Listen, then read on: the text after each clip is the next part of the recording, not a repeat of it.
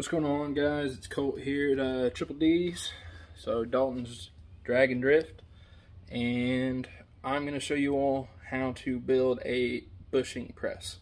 So this is just out of some basic shit you can go pick up at Ace Hardware. So let me set the phone down.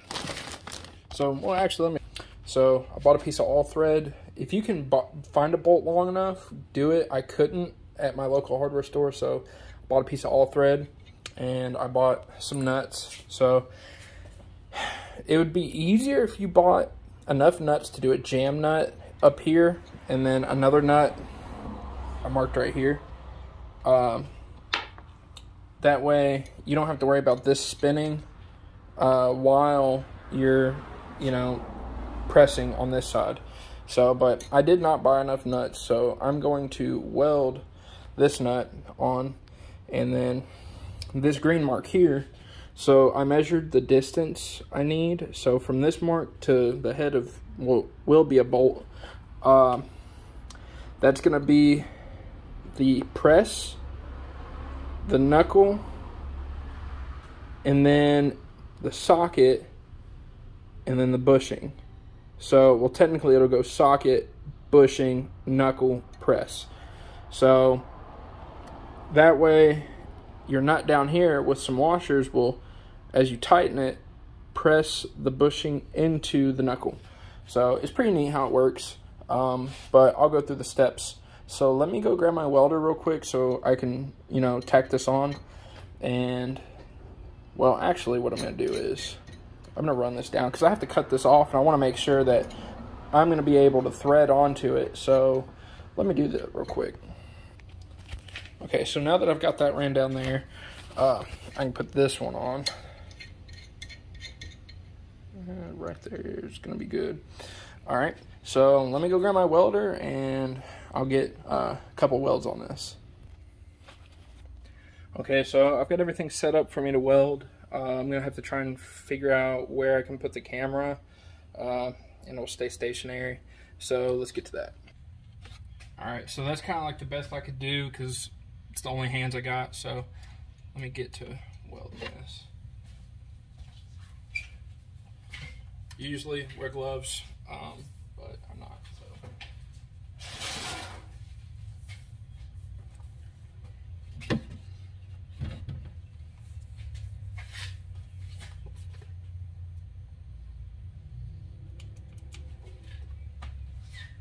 Help if I had some power.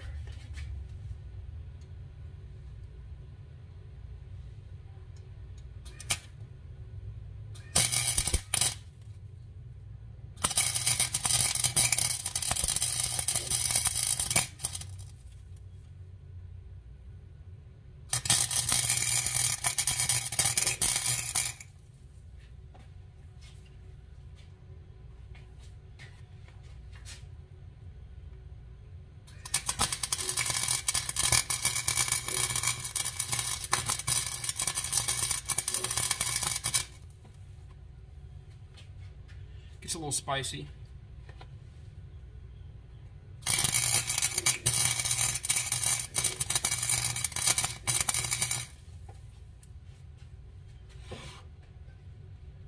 Yeah, this should be good. And just for comfort's sake, because I really don't want to break this off during the job, I'm going to do a couple tacks on the bottom.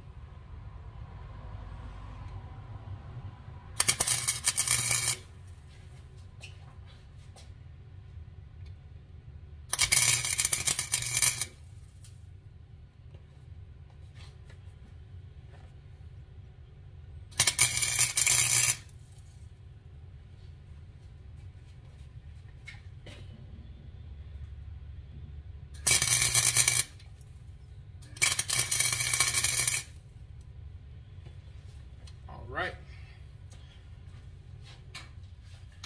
So now that that's done, let me flip this around.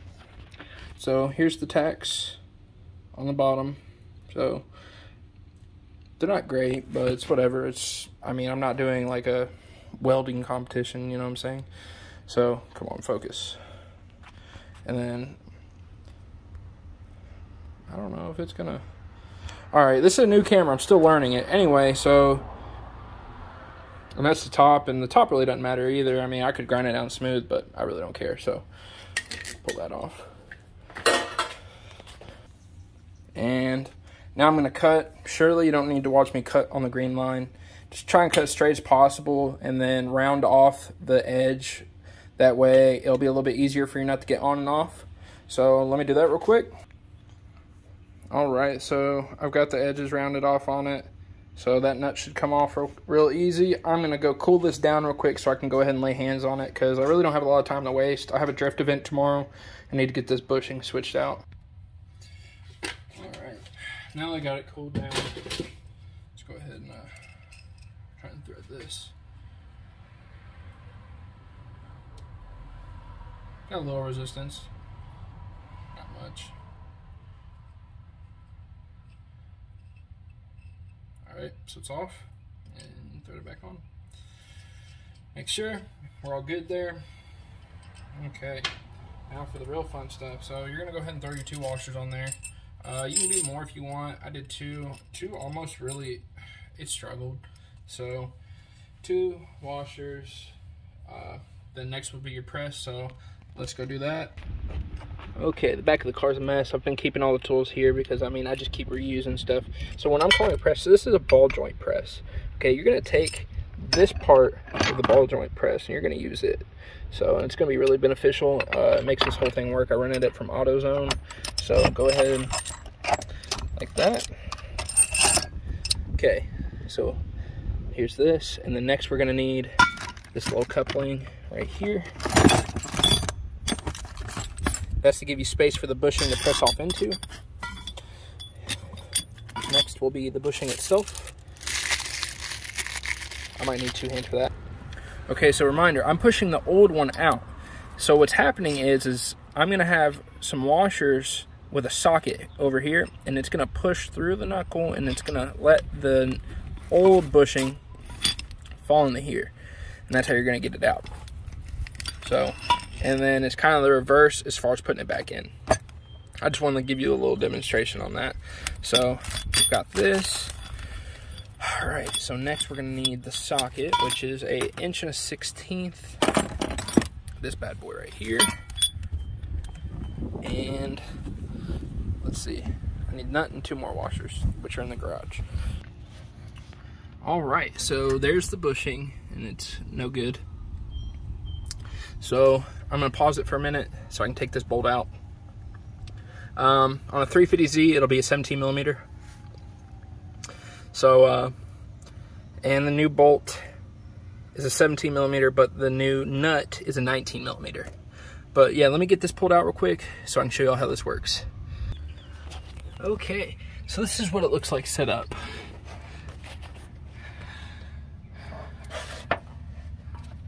So the 1 1/16 socket for the Z, it's hard to see in there right now, is the perfect size for this upper shock bushing.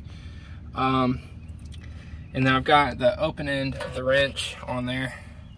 And then there's the sleeve, and there's the part of the ball joint.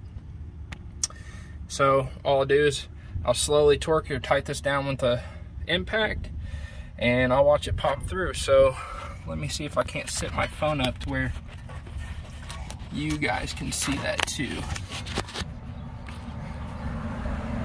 I don't know if you can see that.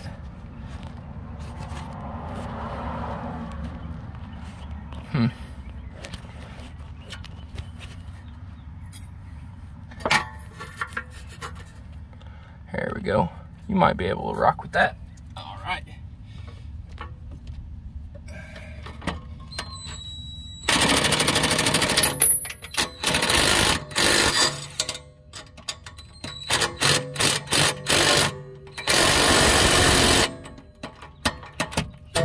Okay.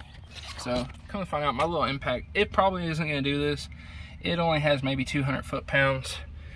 It's a little weak thing, so we're going to be doing this old-fashioned. Alright, so what I'm going to do is I'm going to give this thing a couple turns and then re-update you. Couple turns, re-update. So until I'm able to do this with one hand, which might be now, the wrench locked in. Oh.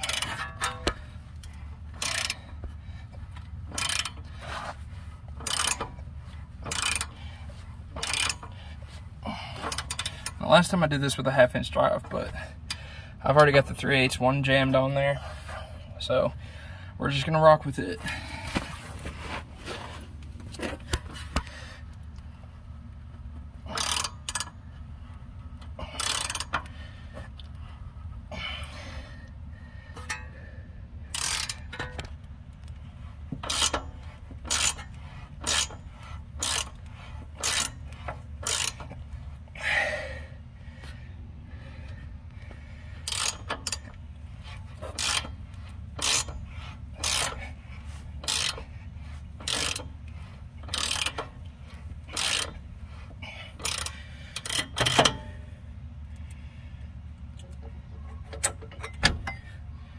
Should have thought of this sooner. Cheater pipe.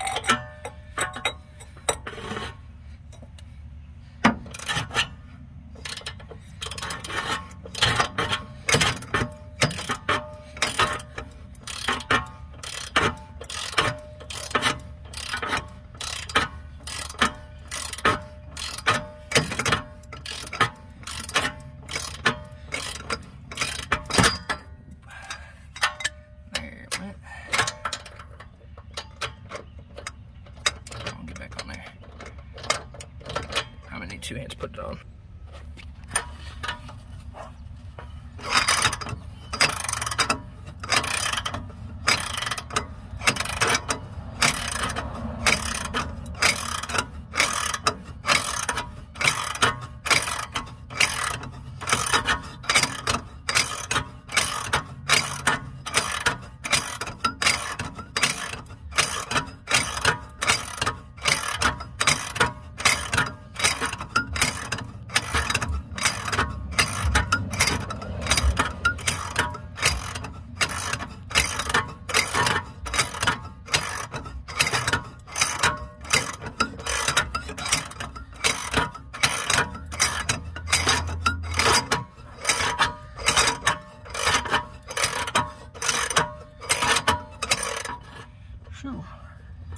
By the way, it's like 95 here, and sun's beating directly on my back.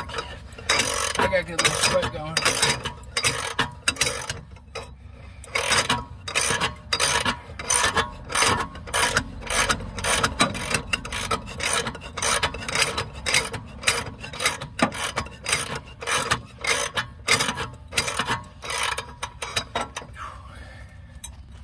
We almost got her.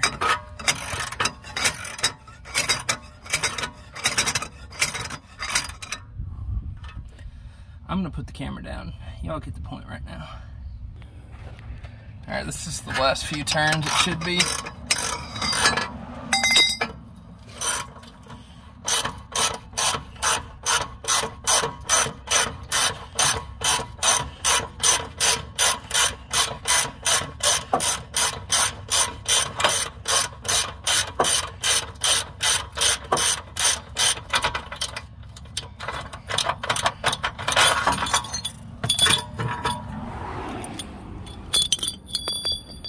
There she is. So, and that's how you remove it with a homemade tool.